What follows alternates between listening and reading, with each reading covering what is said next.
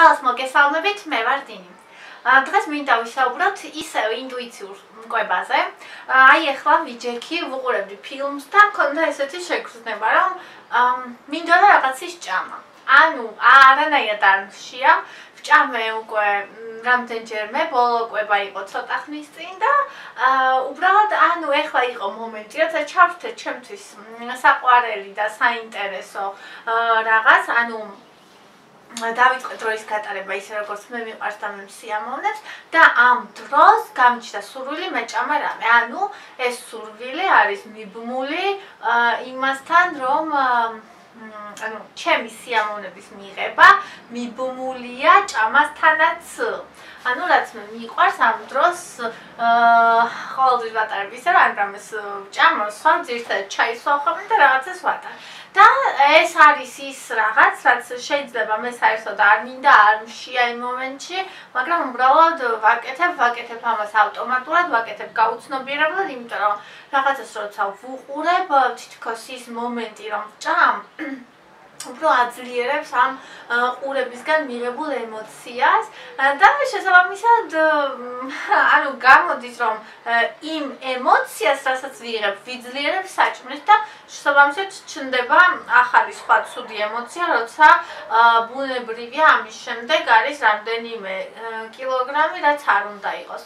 მე უკვე მივედი იქამდე, რომ ამ რამდენიმე კილოგრამზე აღარ ვღელავ და მივიღე ეს ყველაფერი. თუმცა ჩემი აზრით ძალიან მნიშვნელოვანია ის, რომ არ ვიყოთ გაუცნობიერებელი. ჩვენ ვართ ადამიანი, მე მithkom სხვა ვიდეოშიც და ახლაც ვიტყვით, ანუ ადამიანები რომ ვართ, ეს უკვე არის ის, რომ ჩვენ ვართ გონიერი არსება. მართალია ხშირად ვაიტყვისგან გვემართება ხოლმე და გადავარდნილი ვართ აბსოლუტურად გონებაში და გულს აღარ ვუსმენთ, რასაც ცუდი შედეგები მოყვება, მაგრამ ანუ ისეც არ შეიძლება, რომ გაუცნობიერებლად ვიცხოვროთ. და აი ზუსტად ის მომენტი მქონდა, რომ ის იყო ავდექი და გავემზადე, რომ სამზარეულოში წავსულიყავი და გუშინ გაკეთებული ძალიან გემრიელი ხილის ტორტის ნაწერი წამომეღო, რომ უცებ ჩემთან უთხარი სტოპ მშია, ანუ კი არ მშია ახლა, საერთოდ არ მინდა საჭმელი, ანუ საერთოდ არ მინდა საჭმლის ხსენება და მე ამას ვერ ვხსნობდი, იმიტომ რომ ზომბივით ავტომატურად ვაკეთებდი რაღაცას. ანუ თუ შენც გაქვს მსგავსი მომენტი და გინდა რომ ეს შეცვალო, მაშინ აუცილებლად უნდა დააკვირდე ყოველთვის ასეთ სიტუაციას. ანუ შეიძლება გაუცნობიერებლად მაინც ადგე, წახვიდე და შეჭამო და აი რომ გააკეთებ, მაგის მერე მიხვდე რომ ეხლა ეს რაღაც გაუცნობიერებლად გააკეთებ. მაგრამ არა უშავს, თუ ასე მოხდება, შენ თავს ნუ გაუბრაზდები, ჩვენ სწავლობთ რაღაცებს, ანუ ესეც ნასწავლი გვაქვს, მე მაგალითად ნასწავლი მაქვს ის, რომ ბავშვობიდან, როცა წიგნს ვკითხულობდი, ძალიან მიყვარდა წიგნის კითხვა, გვერდზე ყოველთვის მედო თებში ყველი, ანუ ყველი იყო ჩემთვის როგორც ტკბილეული ისე და ვატანდი, ანუ ეს ხო ჩემთვის ნორმალური ჩვეულებრივი რაღაცა, მით უმეტეს რომ მე ვარ ისეთი ადამიანი, ვისაც არ უყვარს რომ აი დაჯდეს ნორმალურად ჭამოს, ანუ მე მიყვარს ცოტა იქ, აი ასეთი სტილში ვიყავი ბავშვობიდან და აი ისო დამჯდარიყავი და მეჭამა, ეხლა რომ ვუფიქრები და ვიხსენებ ჩემ ბავშვობას, ანუ არ იყო ხოლმე ესეთი მომენტები, რომ აი მე დავჭიქი და ნორმალურად ჩვეულებრივად კარგად ვჭამე.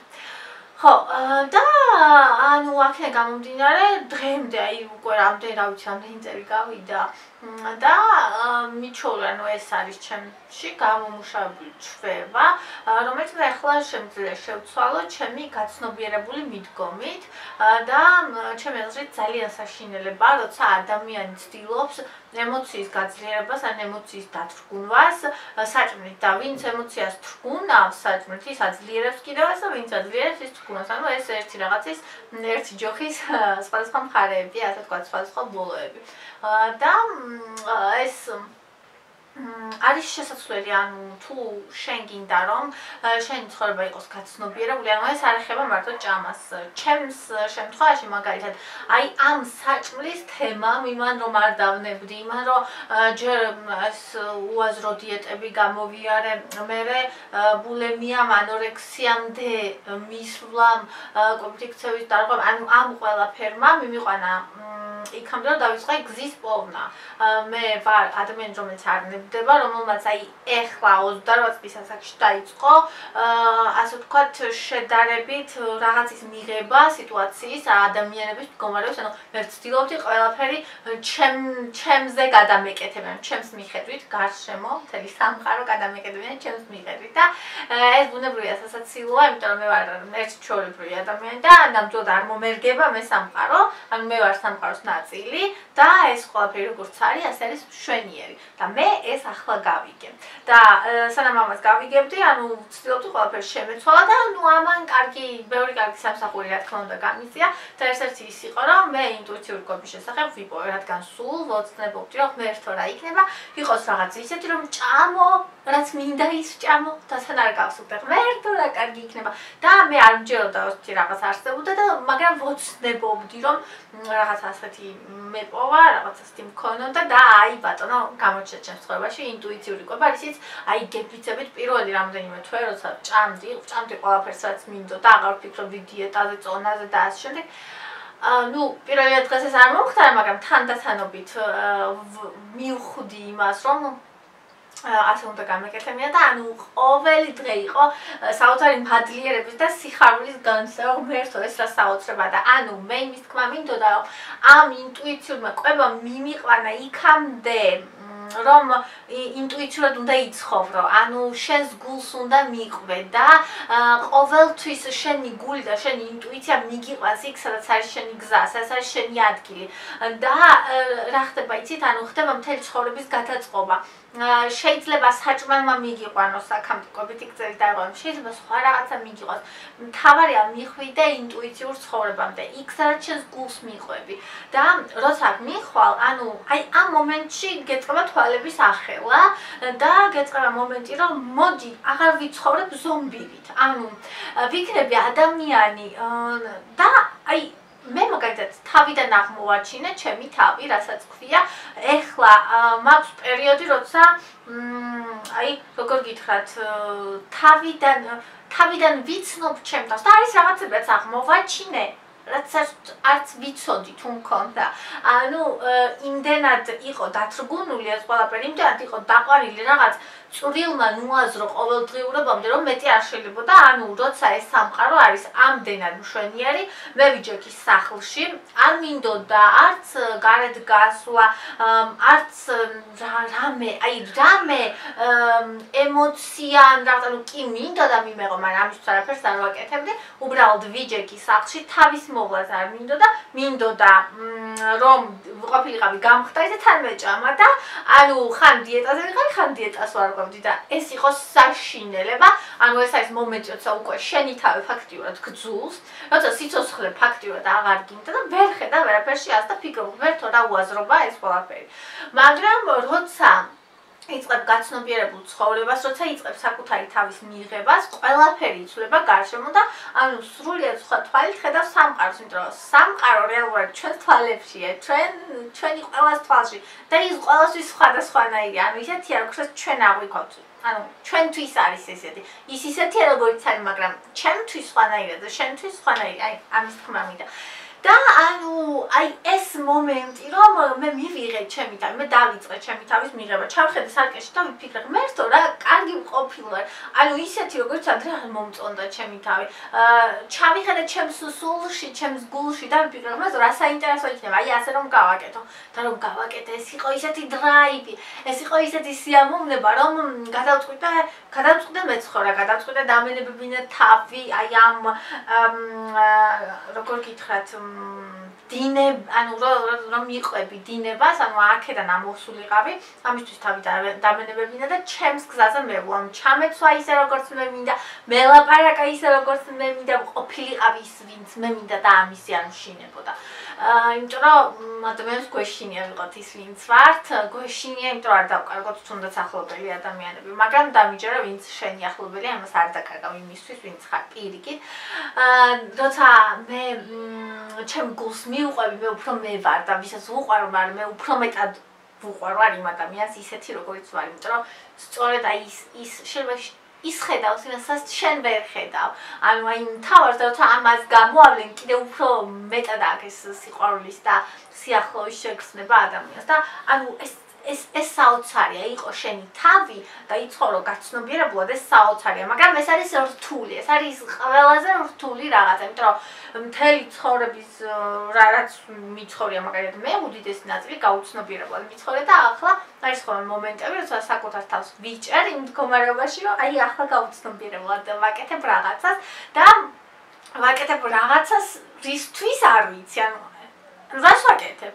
უცებ აღმოვაჩენ ჩემ თავს, აი თვარეული რო ხარ და თავს გააყელ და სადღაც სახლის სახურავზე გეხარ და აქ რა მინდა. აი ეს მდგომარეობა, მაგრამ არა უშავს, ანუ მე მივეჩვიე იმას, მივიღე ის აზრიც, რომ ეს ნორმალურია, ეს ჩვეულებრივი გზაა და მე ახლა ხვდები, რომ ისაც მე ინტუიციურ კვებაში გამოვიდა იყო ზღვაში წვეთი იყო ერთი ციცქნა ძალიან პატარა ნაწილი. იმასთან შედარებით, რაც მაგ გასავლელი, იმასთან შედარებით, რაც წინ მაგ და ძალიან საოცარია, იმიტომ რომ იცვება მთელი ცხოვრება. იცვება მთელი ცხოვრება, იმიტომ რომ მე ვიწყებ ჩემი თავის მიღებას და ამას მოყვება წარმატება, ამას მოყვება სიყვარული, ამას მოყვება ბედნიერება. ბედნიერება იქ არ არის, სადაც შენ არ ხარ. ბედნიერება შენშია, შიგნით არის და როცა შენ ამას იღებ, ბედნიერი ხარ. რისთვის არის ადამიანი ბედნიერი?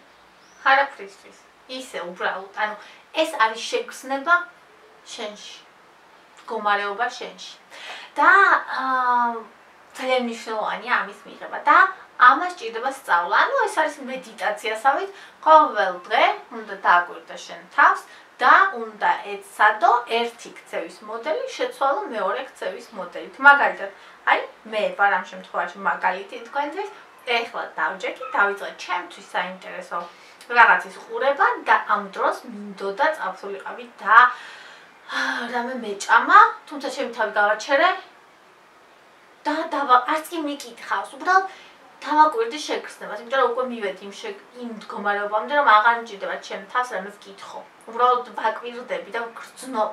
აი აქამდე მივედი, თავი მჭირდებოდა რომ მეკითხა და ამპასუხობდა. მაგრამ ახლა უბრალოდ საკმარისია ჩავუღრმავდე და მევგრძნობ, რომ აი აქამდე ვარ დანაყრებული, საერთოდ არ მშია. ანუ მაგ მდგომარეობა, როცა შემიძლია ვიფიქრო, ვაკეთო, ვიმოქმედო ნებისმიერი რამ, ისე რომ საჭმელზე არ ვიყევო. აი ამ მდგომარეობაში ვარ ახლა. და არანაირ აუცილებლობას არ წარმოადგენს ის, რომ მე ახლა ავდგე და წავიდე შევჭამო. მე ვიცი, რომ ნებისმიერ დროს, როცა მომშვიდდება, მივალ, გამოვიღებ მაცივდიდან, ან გავაკეთებ იმას, რაც მინდა, რაც არ უნდა იყოს, ეს რომელი საათის უნდა იყოს და შევჭამ. ანუ ეს იმხელა თავისუფლებას მანიჭებს, ეს იმხელა რაღაცა, რომ მე არ მაქვს სურვილი, რომ ეხლა გავექანო და რაღაც შევჭამო. როცა გავაცნობიერე ის, რაც იყო გაუცნობიერებელი. აი ასე იცვლება თანდათან ყველაფერში მიდგომა, ბავშვებთან მიდგომა, საკუთარ თავთან, საჭმელთან, ყველაფერთან და ერთ დღესაც ეს იქნება ძალიან დიდი ჯილდო. ანუ შენ მიიღებ ყველაფერს იმას, რასაც შენ იმსახურებ. ცხოვრება არ არის უსამართლო, პირიქით ის ძალიან სამართლიანია, შენ ყოველთვის იღებ იმას, რაც იმსახურებ. შენ ახლა ვერ ხვდები თუ რატომ გაქვს ის, რაც შენ არ გინდა, მაგრამ დამიჯერე, როცა ჩაუღრმავდები ამ ყველაფერს და როცა გაიგდი რაღაც გზას, მიხვდები, რომ რაღაც საჭიროა რაღაცისთვის, იმისთვის, რომ გაგვაღვიძოს, იმისთვის, რომ შეგვანჯღრიოს. ანუ ზოგჯერ რაღაც მომენტი არის უბრალოდ შენჯღრევა, რომ გაიღვიძე და დაიწყე ცხოვრება. და ანუ ჩემი დღევანდელი გზავნილი შენ დამი არის ის, რომ ნუ შეჭამ ჩვევის გამო, ნუ მიაბავ სიამოვნების მიღებას ან ტკივილის არიდებას საჭმელთან. იყავ იმდენად მამაცი, რომ შენი გრძნობები განიცადო. და იყავ იმდენად გაცნობიერებული, რომ იყო ცოცხალი. ეს ძალიან მნიშვნელოვანია და ეს მიდიყვანს იქ, სადაც შენი ადგილია. გაყევი შენს გულს, შენს ინტუიციას და ის ყოველთვის გაჩვენებს გზას, რომელიც მხოლოდ შენია. თუ მოგეწონა ვიდეო, დალაიქე. გამოიწერე არხი თუ აქამდე არ გამოგიწერია და ზარი რომ ახადია დადგაბუნებით რომ მოგივიდეს შეტყობინებები ახალი ვიდეოების შესახებ. მეკითხვებით გემშვიდობებით.